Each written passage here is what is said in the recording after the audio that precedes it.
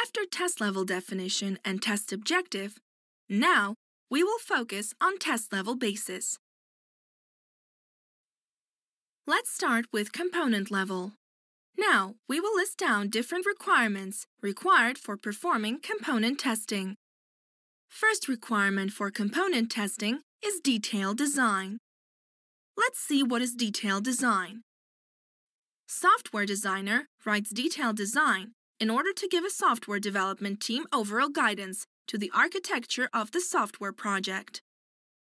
If this document is available for component testing, it will help the tester to understand how components are placed and which component will be available when and their internal structure. Second requirement is code.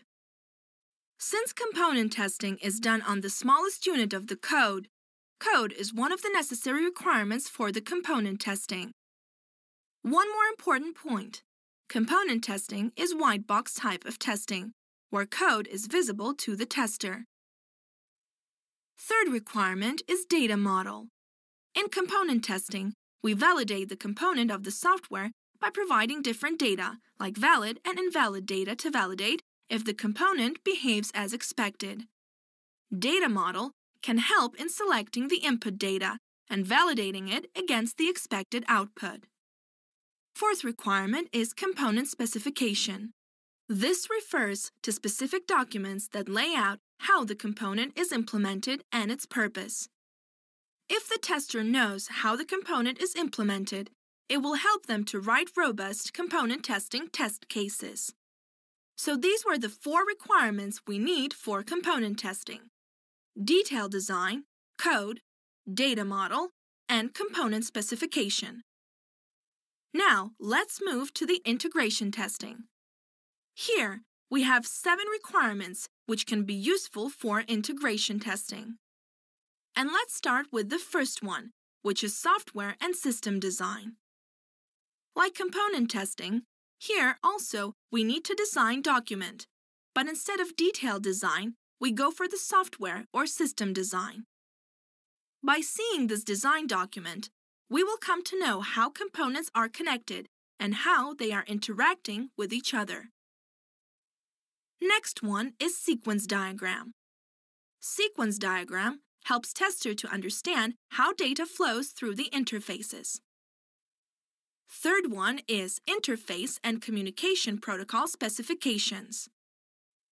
If in a project any specific protocol is used for sending or receiving data, then specification related to those protocol is required for testing.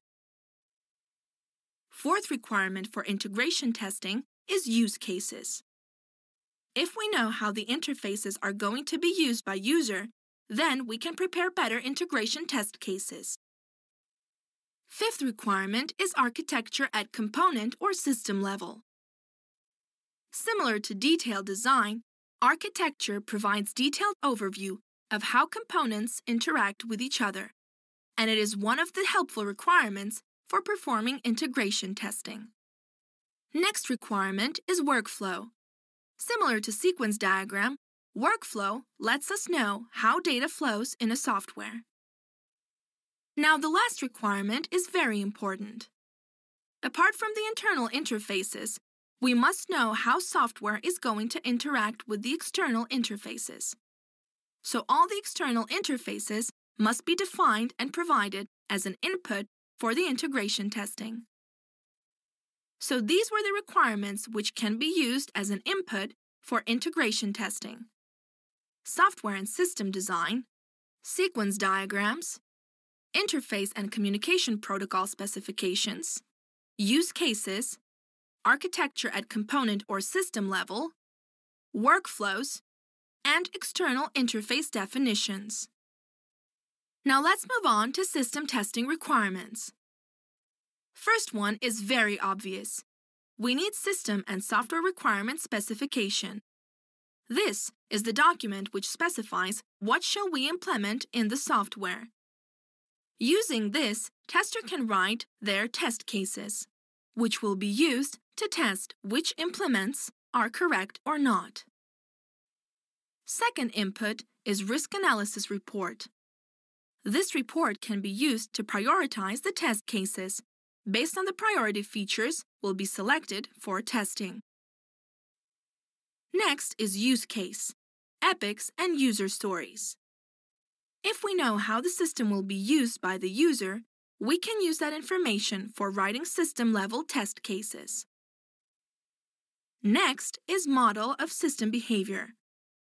Most of the time, it is not possible to perform testing on the actual hardware for which software is developed due to high investment costs. So to reduce the costs, the model of the hardware is developed on which system testing is done. Next requirement is state diagram. This provides us the abstract view of different states of the software. Regarding this, we will study in detail in 4th chapter. There, we will see some practical example on it. Last one is system and user manual. An explanation of this is similar to that of use cases. For the system testing, the requirements are system and software requirement specifications, both functional and non-functional, risk analysis reports, use cases, epics and user stories, models of system behavior, state diagrams, and system and user manuals. Now let's move to acceptance testing. If you see any high-level document, then you can consider it as a requirement for acceptance testing.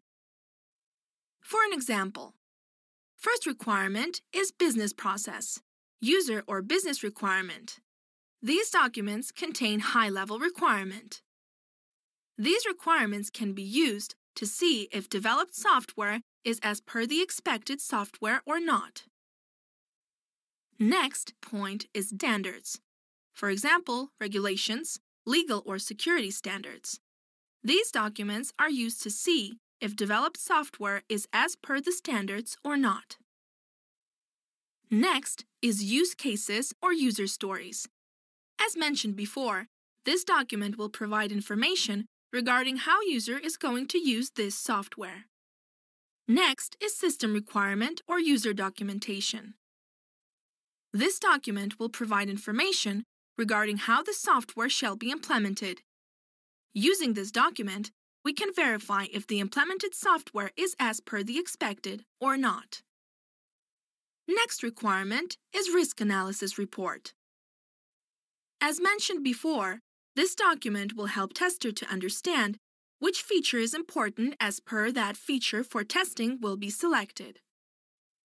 Apart from this, there are a few more requirements which act as input for acceptance testing. First one is backup, restore and disaster recovery procedures. This document provides information regarding unusual conditions like what happens if the system crashes. Next one is non-functional requirement. This document provides information like what shall be the response time, stress testing, or maximum load on the system. Next is operations document. Here, we see how the software shall be operated in the normal condition. Fifth point is deployment and installation instruction. This document provides information how software shall be installed, and if there is any future software update, how that shall be handled. Sixth point is related to performance targets. This document specifies how the software shall respond. This is also one of the non-functional requirements.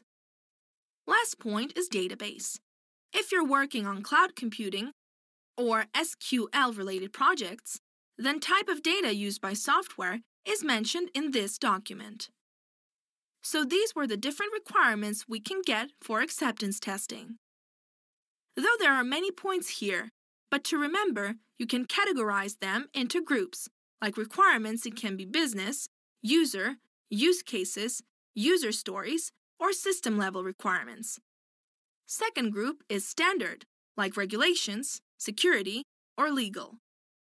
Third group is installation-related, like recovery, backup, disaster recovery, and installation. Fourth group could be non-functional requirements, like performance target. If you know the objective of the test level, then it will be easy for you to remember these requirements. All the requirements are documented in the single page and attached to this video for your quick revision before the exam. Thank you.